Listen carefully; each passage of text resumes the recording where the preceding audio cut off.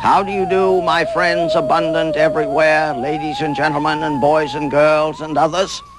I am Professor Julius Sumner Miller, and physics is our business, and our special business today, as it was when we last met, is vibrating plates.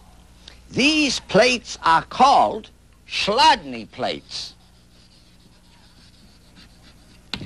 Capital C-H-L-A-D-N-I, and the figures that arise when they are excited, bowed, made to vibrate, are called Chladni figures.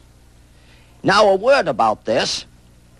Professor Chladni showed such things to Napoleon, and Napoleon said, Professor Chladni makes musical sounds visible.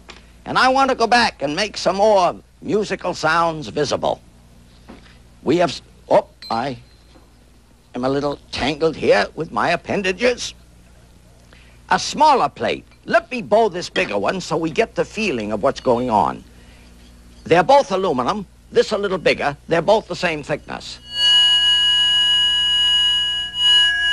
Oh, that's quiet and beautiful for the soul. I'm going to sprinkle that again.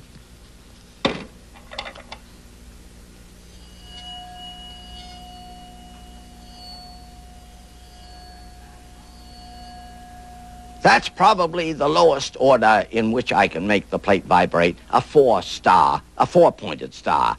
Let me try another pattern.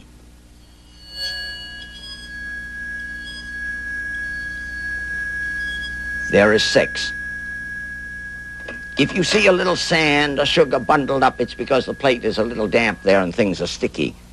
Now let me do the smaller plate, has less inertia, has a higher pitch. Let me overbow it and get an harmonic. Oh, it was in there, but a little obscured by the fundamental. As you well know. So, you see, physics has much to do with the generation of music. Indeed, in some universities, courses are given of a formal sort called the physical basis of music. Now watch.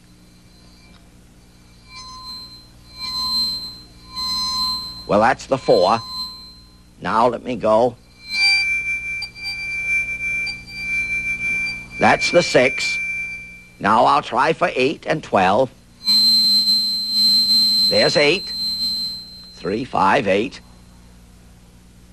Now I'll try for 12. Notice, a gambered heart. Oh, the plate is stubborn.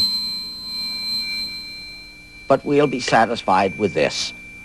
The beautiful thing called Chladni plates and Chladni figures, which comes out of the vibrating plates.